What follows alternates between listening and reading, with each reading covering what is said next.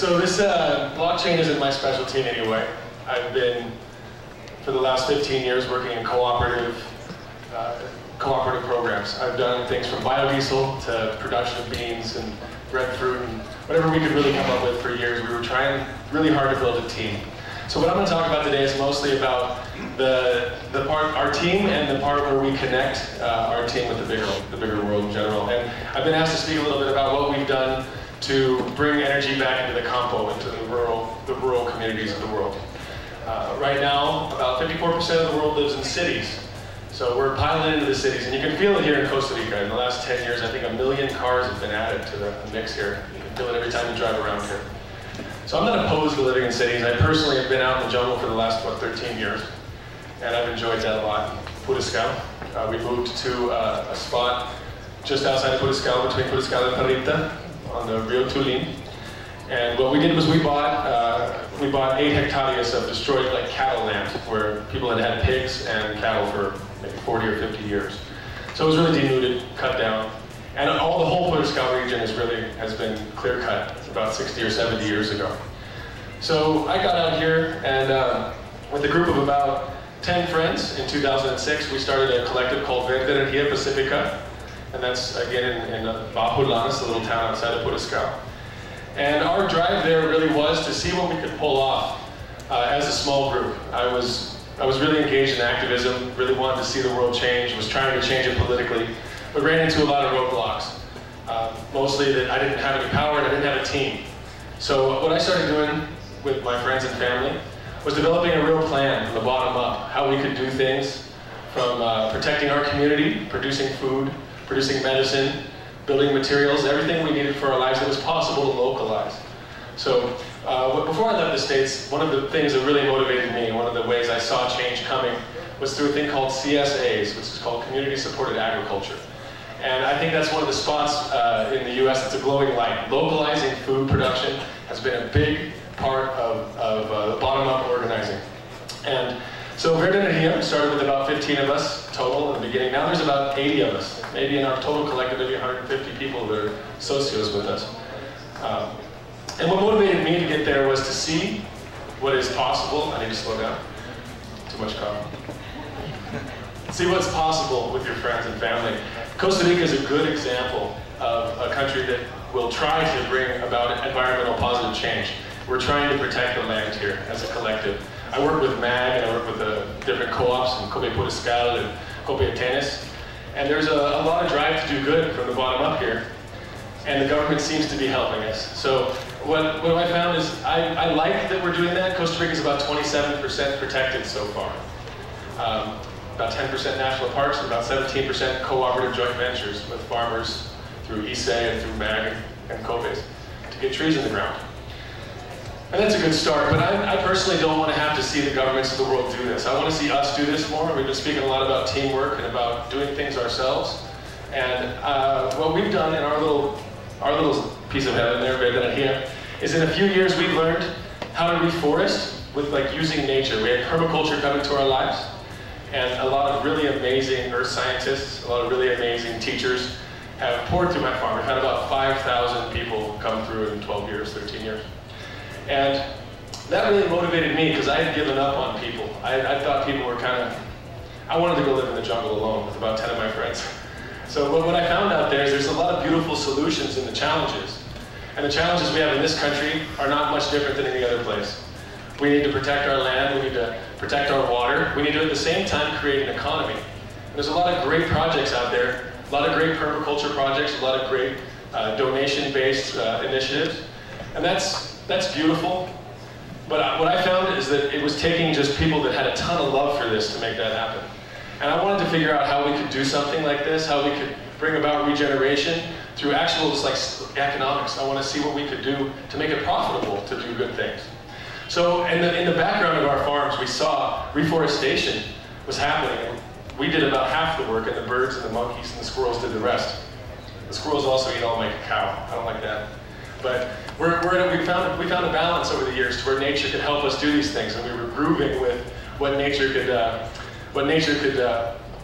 do better than us. Could regenerate the soils, could stop erosion, could encapsulate water. One tree One full-size jungle tree here has maybe 200,000 liters of water stored in it. So a lot of my friends, a lot of people from the first world were trying really hard to figure out high-tech solutions for everything. But I found some really low-tech, eloquent solutions in trees and in the right plants. And what many people might call, I don't know, permaculture is a little messy. It's not just like rows of corn. We've mixed things up. We have cacao trees with nuts growing underneath them, with turmeric growing on the ground, and ginger. There's vines climbing up the trees with high-protein nuts. And you guys are doing that at your farm too. Really learning how to get on the ground and how to create local solutions to big problems.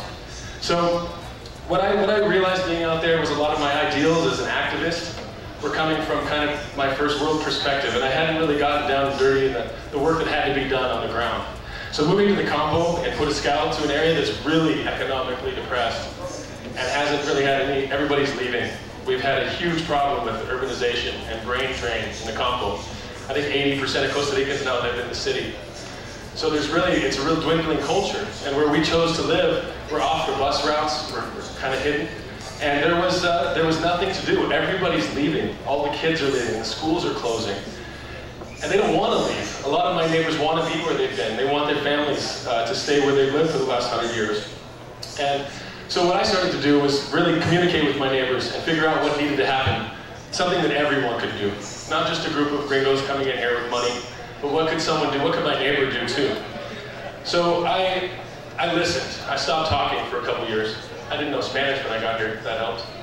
And what I found was that we were really missing was some of the big tools that it took to get over the hump, to go from being a country who uses the most chemicals per hectare in the world. We use 18.2 kilograms of like Monsanto products, herbicides per hectare where I live. And my neighbors used to live to be 100 years, and they're dying of cancer at 45 now. It's not an abstract problem where I live. Our water is toxic. And our roads are sliding away. Erosion is a problem. Like, we've seen the results now of really bad ideas, whether it be the tobacco industry, overproduction of food on steep hills, or cattle. And now what's happening is palm oil is racing up the hills towards our community. And we're having not just monoculture of plants, but we're having a monoculture of culture. Because all the cities, all the little towns, they evacuate, and all you end up with is a few employees for a Fortune 500 company. Now, I don't want to just complain about this stuff. We cut 2 football fields of forest every second, every day. Last year, the world lost a forest the size of New Zealand. And the year before that, and the year before that, and next year. At current rates, if we don't decide to do something, we're not going to have forests. We're going to have lots of trees planted around the world, but they're very sparse, and there's not a lot of contiguous forests. There's not a lot of animal habitat, a lot of wildlife habitat that's missing. And I'm not here just to say I have a bleeding heart for everything that I love, which I do. I love the oceans. I love a healthy ecosystem. But I'm also here because we've tried to figure out ways that are real solutions, things that people can do, that anybody can do, not just the wealthy, and not just the Fortune 500. So what I found early on is we were lacking. Some of the biggest problems were how do my neighbors get products to market? How do we get investment into the Campo? How do we get the education needed into the Campo? How do we educate the cities about how to utilize and co-op with their neighbors in the rural areas? So what we found, as most farms that have been doing what I've been doing, permaculture, there's hundreds of permaculture farms in Costa Rica, is that you run into a roadblock when it comes to processing things, when it comes to getting things to market, packaged, getting all the legal stuff done to get to market, exporting, lawyers, legal, accountants, bankers, all this stuff. The blockchain is hopefully, and will continue to do, will make it easier for us. But these are real problems right now, and for years we've been trying to come up with bottom-up solutions. And when it gets to banking and legal, these have been roadblocks, big roadblocks. So we started, Verde Energia wasn't enough. We were a small farm collective, but we couldn't answer some of these bigger questions. I didn't have access to the kind of money it takes from our small farm perspective. So a few years ago, above our farm, which was a beautiful little oasis now of jungle, it looks like it's been there for 50 years. It's 10 years ago, 12 years ago, it was cattle land. So seeing this grow gave me a deep, deep respect and hope in nature. And I did not have a lot of hope when I moved here. So I found the trees taught me a powerful lesson about the slow growth and the getting out of the way and letting nature do its job and enabling it a bit, but but learning from it instead of trying to push it around. So what we did is that we started a new collective. We had a palm oil interest come in, and they were going to buy the farm above us. And that was, they were going to clear cut and destroy all 5 of our water sources at our farm here. And that was unacceptable. I didn't know what to do. We don't have a lot of money in our collective. We were just 40, 50 middle, lower class kids trying to make this thing work. So we had to come up with a new solution. So my team over there at BlackSheep, we started figuring out how we could organize this better. We needed to have like a systems solution, not just racing to stop bad things from happening to our farm. And real quick about that point, I realized that permaculture and what I'd been learning was way too little boat. A lot of people doing what I do are thinking they're going to produce all their food. They're going to produce everything they need on their farm. That's not realistic. You need things from all over the world, and other people need things from here. That's going to keep happening. I'm not an anti-globalist. I want intelligent justice in the supply chain, and we can have a global society. So BlackSheep came into existence to try and marry some of the things that we couldn't do, and a lot of the things that many small farms are never going to pull off, which is putting together $1 million cash to build a facility for processing food, stabilizing food. It sounds like a great idea just to switch over to organic agriculture. It sounds like it may just be a decision, but there's a deep loss. We've lost our topsoil. People may be concerned about peak oil or peak water. Peak topsoil is something we're not talking about. And what I learned in Bajo Lanes and Puriscal was that stuff can be done. We can fix it, but it's going to take a minute. It's going to take many years in some places to recover the soil to a point where we can even produce, or we can have water again and aquifers filling up and being there available for us and our children. So what BlackSheep has done is we've coordinated and done some of the bigger work that any one farm couldn't do, those legal things, spending 2 years with accountants and quantifying what it means to make soil useful again. And this was actually very difficult. Regen Network's been on this too. Chemical agriculture is not easier. It's really, when we use these chemicals, they come from petrochemical, what am I saying? Yeah, anyway. When we use petrochemicals to grow things on our farms, what we're doing is we're kind of stealing from the future. And we're choosing not to just rebuild what we've done in the past. So in a barrel of oil, of which the earth uses, the world uses about 75 billion barrels a day, each one of those barrels holds about 11 years of your labor in it. So there's a serious thing happening there. It's not just we want to change. We have to change for a lot of reasons. We're subsidizing the lack of soil. We're subsidizing the lack of water through a lot of really bad ideas. And at Verde Energia, we tried really hard to just get into producing everything we could. What we found is that we could produce a little bit here, a little bit there, but how do you get through, and not just me, but how does my neighbor, who has no money to risk, who feeds their family month to month, a campesino here in Puriscal, how did they get into this game? How did they do organics without going broke or having to sell their family farm? And I couldn't find a way for that. It's very hard. And I didn't come here to lecture people about being organic. I came here to learn. And I learned that there's a period we have to help. We in the cities, we need to recognize how vital it is to have wild spaces, how vital it is to have agricultural people in your country, have farms. We're importing more and more every day in Costa Rica. I think maybe 10% of people in Costa Rica now live or work in agriculture. So we're kind of giving up our food sovereignty. Yeah, so BlackSheep came into existence to make sure that we could help the people that want to work with us get over the hump of transitioning to organic regenerative agriculture. Or to just decide maybe that certain areas need to be left for birds, certain areas need to be left for wildlife and not just for cattle. In Puriscal, cattle is our biggest challenge right now. I don't know if many of you have driven through there, but when it's not the rainy season, it's brown. It's grass everywhere. So we're watching on Heroes of Road. And so from the combo, it's not just that we have to learn new techniques. We vitally need access to investment, which doesn't just mean we need people to come put money into our projects. We need to learn how to even know what to ask for. I've spent the last year working in legal, to work on things like getting prepared for blockchain. And for doing equity tokens, hopefully, we're going to do one day. But in learning all this, what we've really seen is that most of our small businesses aren't even prepared. We aren't anywhere close to ready to even take in capital. There's a lot to it, and access to markets. I can grow all the tomatoes I want, but if I didn't develop markets, what do I do with those tomatoes? So there's a lot of top-down solutions that that aren't really answering the questions. So in the transition to regenerative production, I've seen that it takes about 3 to 5 years for a farm to start, for a farm or a lumber lot or a cattle farm, for anybody to start transitioning. It takes some real energy, it takes some real money. So what we've been doing is we've been developing ways that we can take investment in. We've been doing SEC, we're in the middle of an SEC filing right now.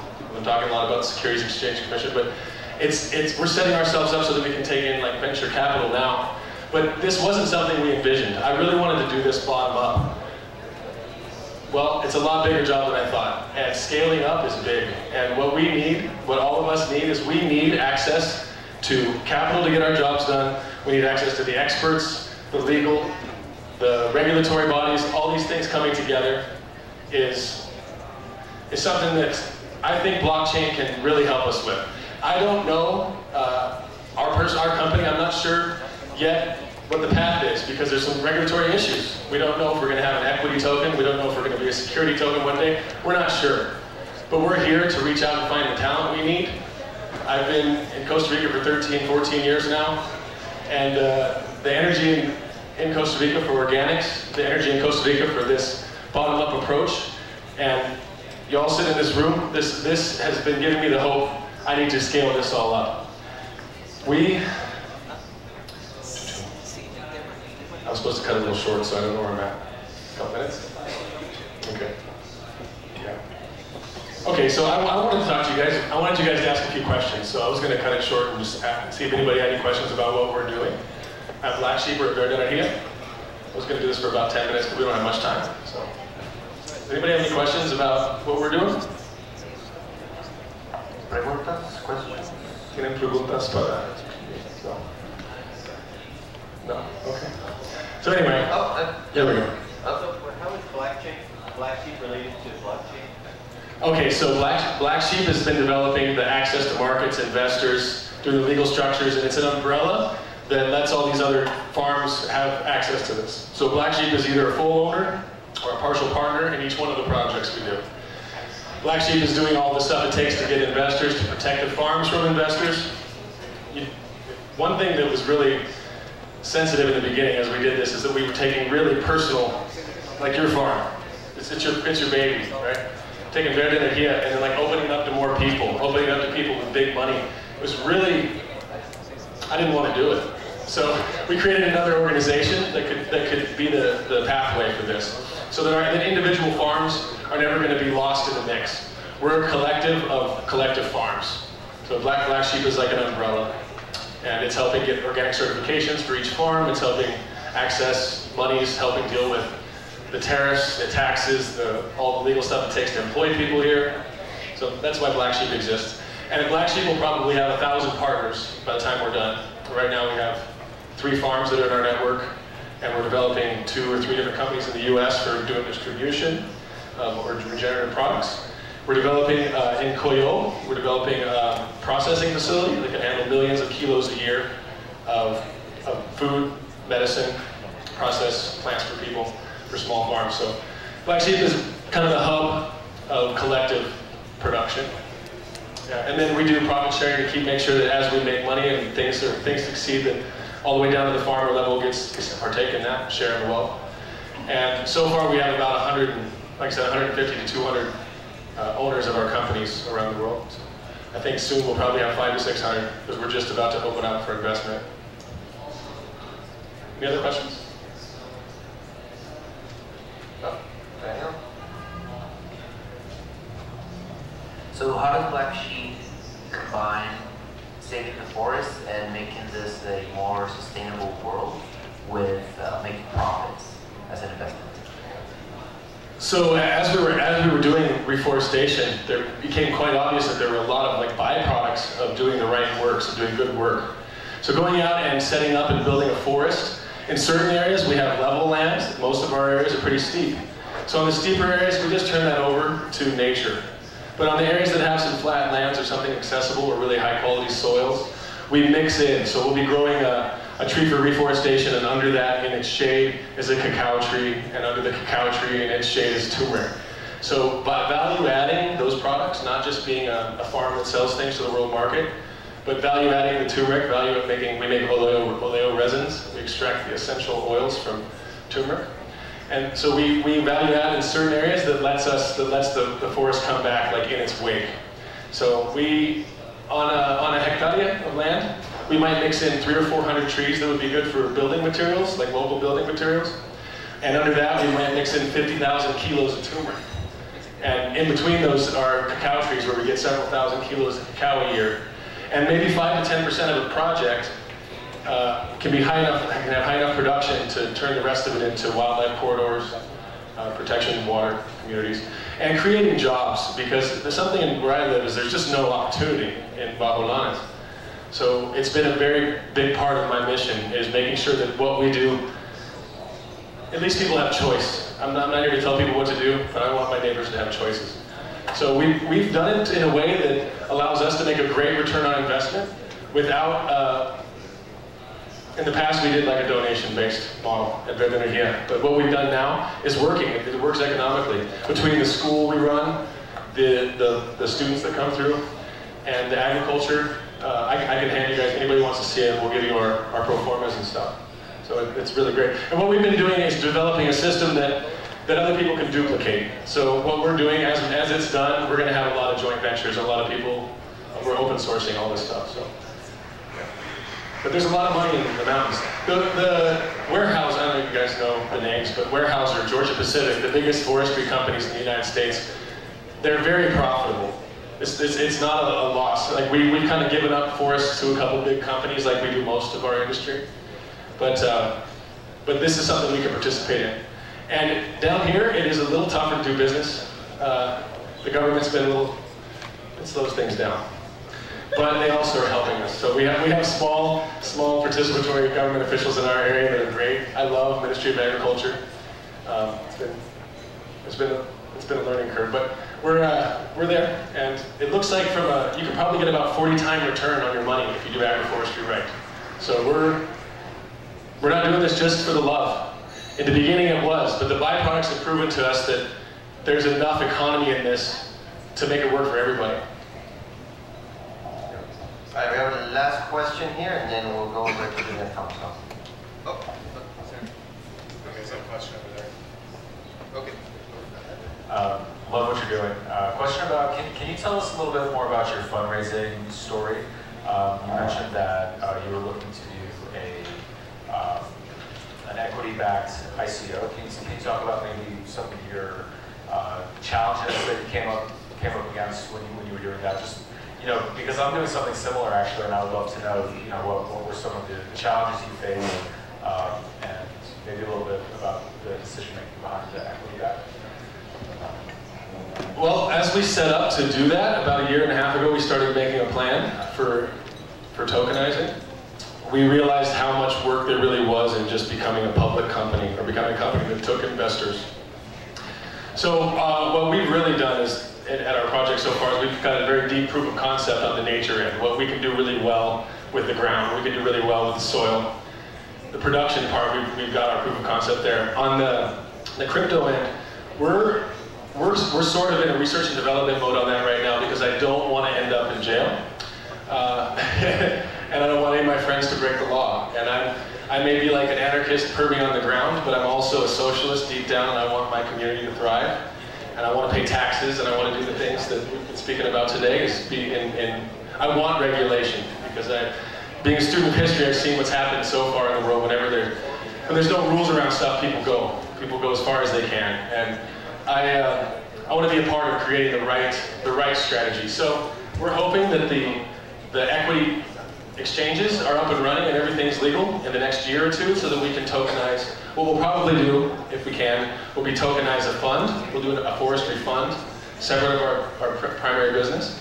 So we don't risk all of this right now on that venture, but we hope to tokenize big agroforestry projects. And probably 2 to 3 years. About the same time that we would be developing an IPO. We could, with what we're doing now, we could go do public, or we could go become a public company in a few years anyway. But I'd love to make this work out in the crypto space. Now, blockchain for me is much more exciting for the farm and the cooperative as a way of tracking inventory, sales, and all the stuff we need to track in a normal business, accounting. That's where we're implementing and researching blockchain now. I said BlackChain, sorry, BlackSheep chain. But yeah, so right now it's really more internal tools. But we really want to, in the next 2 years, take what we've done and tokenize it. Probably the equity token world, but we'll see. Yeah. All right.